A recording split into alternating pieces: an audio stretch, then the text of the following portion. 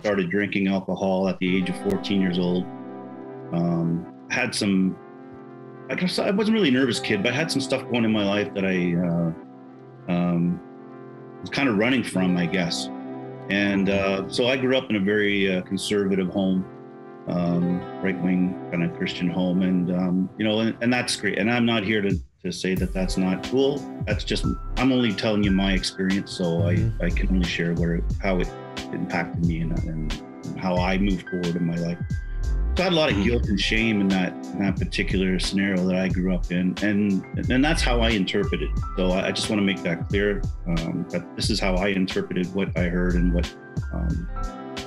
what I did later in life to cope with it. So I had a lot of shame and guilt on how to live. You hear messaging in your family of what is a way to go, and that was a piece of it. But I think also maybe I was wired to be attracted to alcohol. Maybe, I'm not sure, because I know I'd never forget the first day I tried it. I was 14 years old with my buddies. We were at a quarry near to the house. We used to go there swimming and stuff. It was like an old dugout quarry where they would take the rock and process it into other stuff, asphalt or whatever. So they fill it up with water, and we used to hang out. And someone brought some booze one night, and I fell in love the first time I tried it. It was just, I don't know if you guys can relate to this experience when you try it. It just bring a relief to my brain that I had never felt before. It relaxed me in a way that I'd never felt.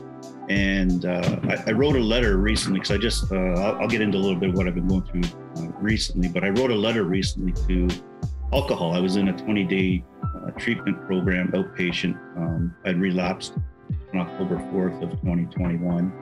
And I've been in a 7-year recovery process, some victories and stretches of sobriety, but really not taking it as serious as I should have. So that'll be a little bit later in the story as well. But when I started using alcohol, it was kind of because I was living a dual life. I lived a life that I thought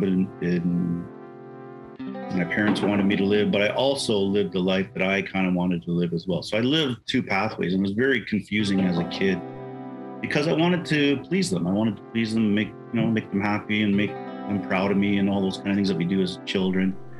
But I also had some questions, and I found that I couldn't live up to the lifestyle that I was being taught. And there was nothing wrong with that. I mean, my mom and dad were such loving people, great people.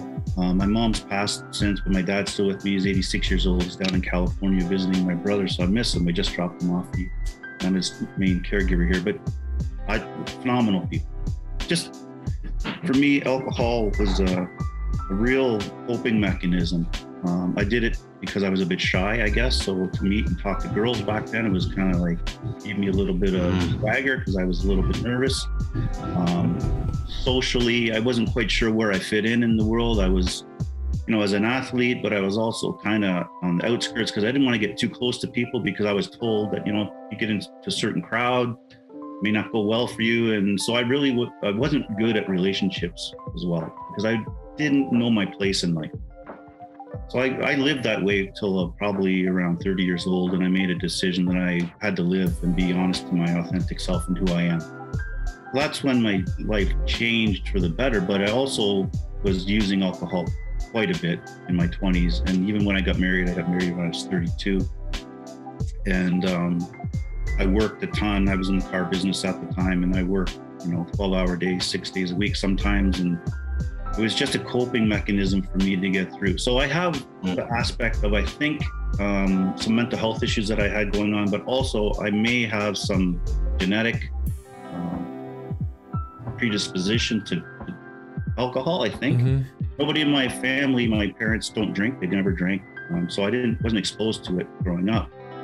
But I found out that some people in my family have had mental health issues and also had some alcoholic issues as I came out and told my story and was being honest.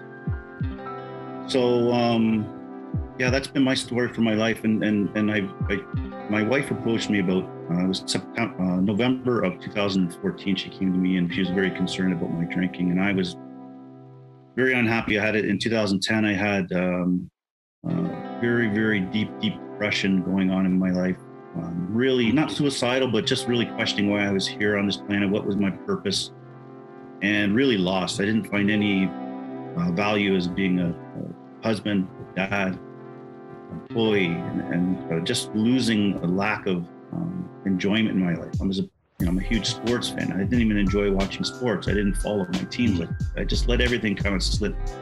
And I was spiraling into a deep depression and really anxious. But coming to learn that alcohol helped me go down that pathway, because it's obviously a depressant, and so I didn't really know, and nobody talked about mental health for me growing up. I'm going to be 54 next week, and so these conversations weren't happening. So as a kid, I just sucked it up, and when you're in sports, you hear, get up, don't cry, guys, don't cry, suck it up, get up, or if you feel you're having a bad day, well, that's too bad. You get your pants on, you go to work, and you support your family. There's no time off for that kind of stuff. You just do what you got to do, right? So the old school mentality is kind of how I grew up.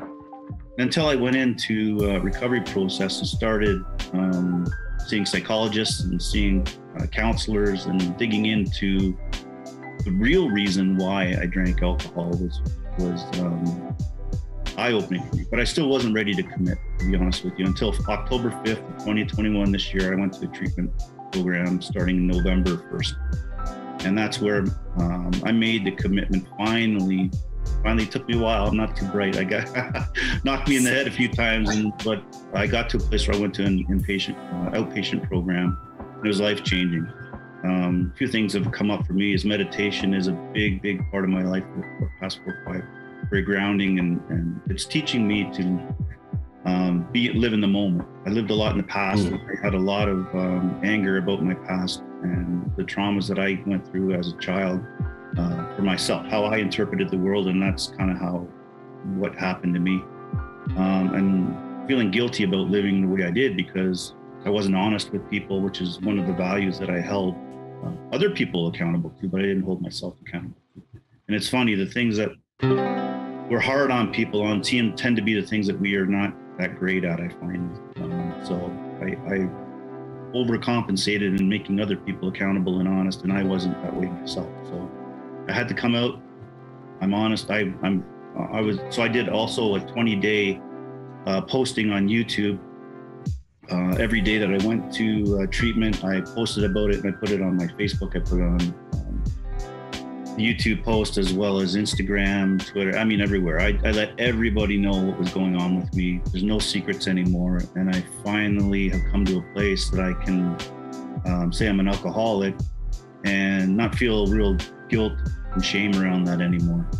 So it's taken me a long time. My story's been a 40-year journey up until this point. And thank God, I finally did it for myself because, I don't know if you guys have ever been to AA or know much about AA.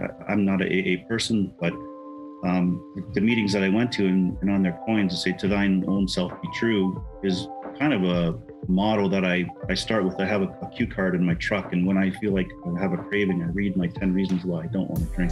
The number one reason is to thine own self be true, because I was lying to myself, number one, and I couldn't get straight, I couldn't get sober without being honest with me, right? Until I wanted it for myself. Absolutely. There was no way it was going to happen. So I did use my family, use my wife, that type of thing, and snuck around, and things I'm not proud of doing. But I had to be honest. Now, they know everything, and it's been freeing for me. That's really been freeing for me. So to give you a little bit of background about why I started Sober Athletic Wear, I wanted to give back to people. I wanted to change the conversation surrounding addiction and mental health. And for me, my addiction, I think, stems a lot from mental health. Am I addicted to alcohol? Yeah, but I'm more addicted to the fact that I used it as a coping mechanism. I haven't had a drink now. I'm going to be 97 days today since I've had my last drink. And Congratulations. Yeah, thank you, man. Let's go, man. Let's go. Yeah, so this is my new streak that I've been on, and I didn't keep track in the past because I was afraid to fail. And I failed so many times, I felt the shame of that. So I didn't want to have a sober date.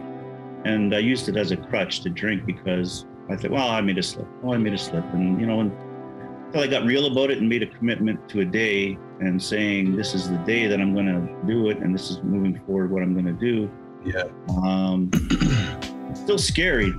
It's still scary to think of every day. You know, we live one day at a time in the situations that we're in. So each day, you know, I do my meditation, I do my gratitude journal, I do my prayers, and I set out for the day. And at night I do the same. And I just say thank you for today, for getting through it. And that gratitude now has really, really helped me and changed my mindset. And working on my mental health has been a big, big part of that. So, the logo that if you're watching on YouTube, you can see it. If you're looking at, or if you're listening on a podcast later, you won't be able to see it, but you can look it up at soberathleticwear.com and see the logo. It's just sober. Yes. I used to have sober athletic wear because I thought I wanted to soften it for people, because some people may feel intimidated to wear sober on their shirt. But then I said, well, that's not for those people. It's for the people who need it, to wear it, that gets them through a day. I put on this shirt today and I'm going to stay sober today. If that's one person that it helps, then that's all worth doing all the work for it. And I want to change the word sober. What does sober mean? Well, on my website, it comes from Greek, and it means to be calm, to be level-headed, to thinking straight. So when you get sober, obviously that's what you do. You're not thinking the way you used to. And an addictive mind is a curious thing. Right. You know, your thinking is off. And so when you're getting sober, you can get sober from anything. So I have a hashtag that I use, sober from. It could be food, it could be sex, it could be drugs, alcohol, shopping, it could be whatever it is for you. We're all getting sober from something. You know, the mental health crisis that's going on in the world now is tragic. It's just as a pandemic as COVID is to us. People are dying left, right, and center from overdoses. People are suffering in silence from loneliness and mental health, and it's hard stuff. Yeah. So those are the people I'm targeting, and I want them to know, guys like us who have gone through it, we love them and care for them, and we want to be there for it. So when I see a sober logo, or someone wants to wear a sober logo, it makes me smile, because I know it's doing something for them to get them by, and it lets them know that they're cared for and loved, and someone is looking out for them. And so that word is my mission, to change the stigma and connotation around it, and that's why I chose it. That's kind of my background. Troy, man. No, man, dude, that was amazing right there. It was 10 to 15 minutes right there. You really